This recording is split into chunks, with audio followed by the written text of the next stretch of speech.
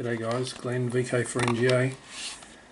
I just want to show you the best way to put Pi-Star image onto your SD card. So if you've got one of these little puppies, Raspberry Pi Zero with a MMDVM modem, then you can see I've got the card in the reader. If your PC's got a card reader, happy days, but mine doesn't. So where to get the image from is, if it's for one of these, then the image you want is this one here. That's the current one. So Pi-Star RPI v3.4.17. If you've got a Raspberry Pi 3B Plus, then you need to go to the beta section and select this one here, Pi-Star RPI version 4.00 RC3. Okay, so I've already downloaded this one here. And it's a zip file, so I've unpacked the zip file and I'm ready to go. There's a couple of processes to doing this, but I want to show you the whole process, including putting your Wi-Fi file on there as well. So the Wi-Fi file is, I'll just go here into Pi-Star Tools, Wi-Fi Builder. Right, we'll look at that in a little while. I'll show you how to do that. Okay, so let's put the card reader in, so just straight into the USB port there. And this card's already got Pi-Star on it, so that comes up. But if your card is fresh, you don't need to format your card first. I'm going straight over and already installed Pi-Star. We use Bellina Etcher. Now let me tell you about Etcher. I'll just open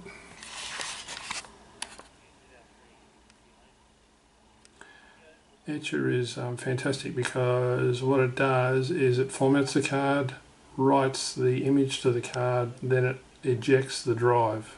So it does the lot. Now a lot of guys see on the groups are using different software. For me, this is the best software because it's the easiest to use and it's really foolproof, and it tells you if there's a problem with the image as well. So we'll just come here, we'll just click on select image, and there it is there. It's already unzipped. It's a disk image file.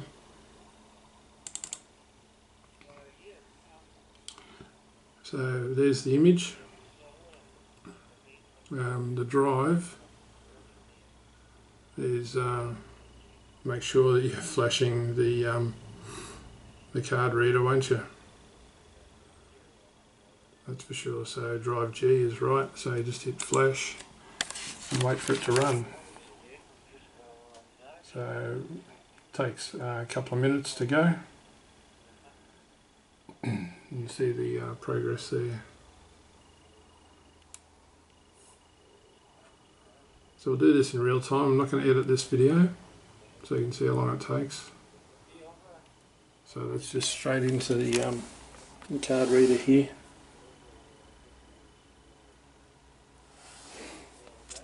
Okay, so this is using Windows 7 computer.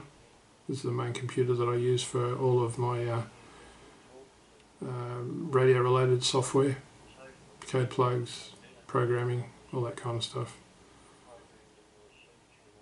So this takes a little while to go. It flashes it and then it checks it, then it ejects it. So it's really good software. You can download this free. It's just called Etcher. and the company that supplied is Bellina. So if you Google Bellina etcher, you'll get that. Download it. There it is there.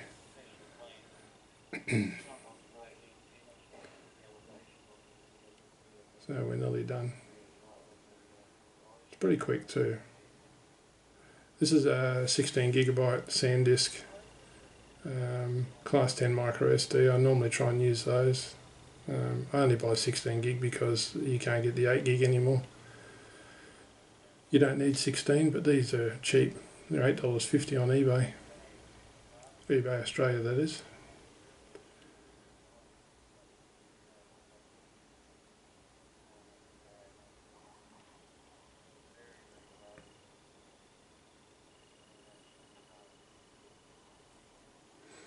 Okay, as you see, it's unmounting it right now, and it says there, one successful device. Now, if there was a problem, that wouldn't be in green, it'd be in amber, I think, and it would say that there was a problem. Okay, now to put, so we close that software, I'll just change hands, close the software. To put the, this is the important step. We're going to unplug this, right, and plug it in again. And then the boot directory will come up. If you don't unplug it and plug it in, you'll never get the next step achieved. You won't be able to achieve the next step. The next step is to, we'll open the folder, and what we want to do is in the boot directory, we want to, I'll turn that radio down. We want to minimize that. Come in here, showing you all my files there. When I do the, that's the file there, WPA supplicant.conf. So how you build that file is, you come in and you use the Wi-Fi builder you put in, so there it is there. Just on the menu down the side here to find that. You put in your, if you're connecting it to your home Wi-Fi, you put in your SSID and your password, and you submit it. So we'll do it. That's not my password obviously, but, and then what happens is it'll create a file there, WPA supplicant, or WPA underscore supplicant.conf, and you just save the file somewhere on your computer, and then you're done. So let's minimize that. So back up here, there's where I saved it, so we just copy it.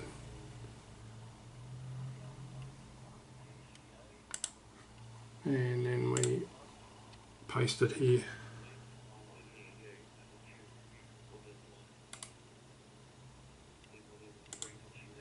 And this message comes up. Are you sure you want to copy the file without its properties? Just click yes. And there it is there. Okay, so that's in the boot directory of your SD card. So you close the software, or close the window, and close all that. Now, what we've got to do now is we've got to unmount the drive. Don't just pull the card out.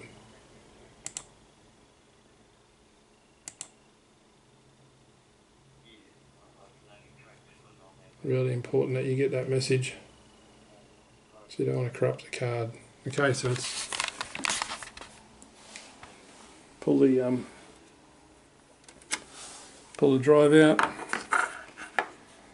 take your card out,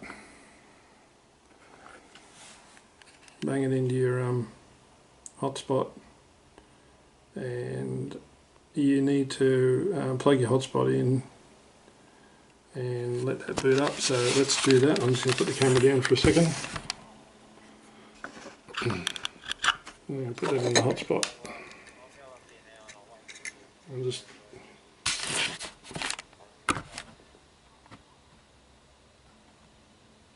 Don't know if you can see that, I'm not sure anyway. I'll quickly plug this in. Okay, now, takes a little while for these little babies to boot up. This is the first time boot up on a fresh card, so the LED screen won't come on because you've got to turn it on in Pi-Star, so that's part of your configuration.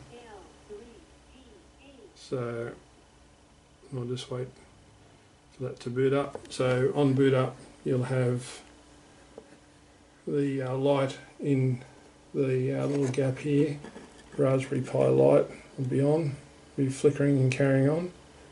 There it is there, if you can see that. Hopefully you can see that. And the green LED will be on full time and the red will be flashing slowly. You can just see it there.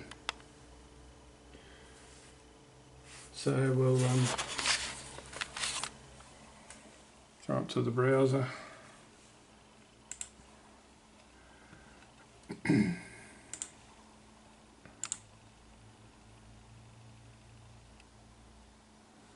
Okay, so I know the IP address of this hotspot because I've done this already, so might be too soon. Yeah, it hasn't booted up yet.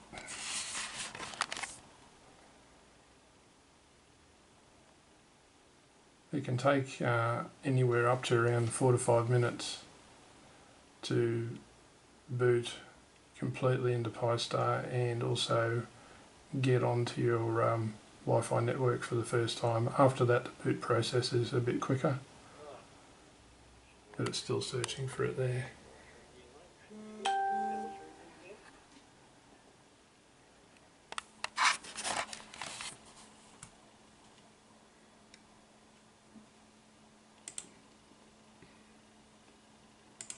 Put that in again. Pretty sure I've got the right IP address. I run IP addresses, there it is, okay. I run IP addresses as part of my browser. You can see here I've got Pi-Star build, so that's the hotspot that I'm building next. Pi-Star 1, 2 and 3, I've got 3 running. So you can see here the window asking for the password, username and password, so there's the username. Pi-Star password is raspberry. So no.